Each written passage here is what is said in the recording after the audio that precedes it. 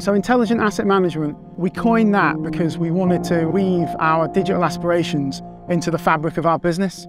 The thermal business for the last few years has always harboured an ambition to move to a more asset management framework-driven approach to our operations. So Keadby 2 gives us the ability, with a 25-year operating life cycle, to start to apply first-of-a-kind digital tools and techniques to a first-of-a-kind operating asset.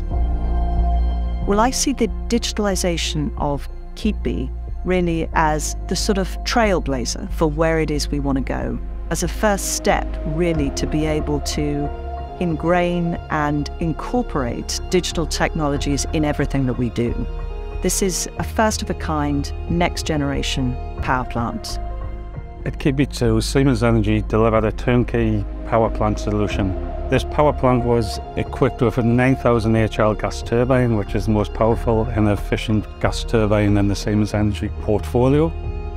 To complement that, we have then, for the service phase, supplied a series of digital tools through our Omnivise portfolios, which focus on availability, reliability and performance, and also can complement safety of the power plant through the 3D models. The staff at SSE and Siemens Energy can plan outages, plan works through this 3D model. We started to kind of learn that Siemens Energy were on the same journey and the same path as we were. We looked at the tools and we looked at the techniques that could be provided by Siemens Energy. One of those tools being Omnivise, and that provided us with the mechanism that we could provide anomaly detection, the diagnostic module, and the reliability module.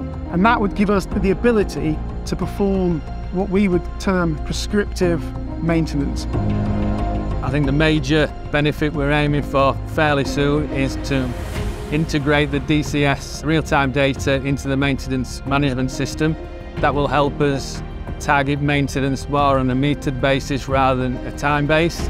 That will help with prioritising where we do the maintenance, when we do it, on which assets we do it. The more critical assets will obviously get the most time. Digitalisation is going to be key in order for us to be able to keep the lights on today, but it's also about providing flexible thermal energy in a net zero world. To me, this is significant for Siemens Energy and SSE because we're developing the power plant of the future.